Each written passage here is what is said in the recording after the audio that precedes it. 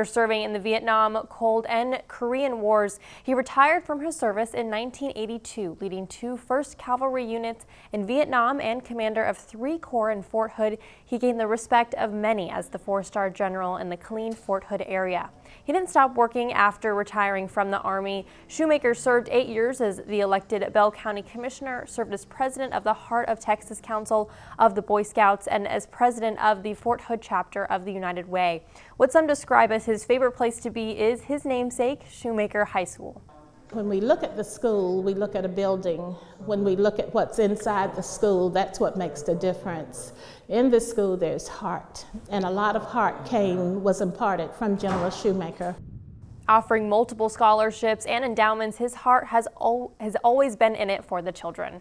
That high school put 5 more years on his life, I know it did. First thing he did, if somebody come to see us, he'd take him out to high school.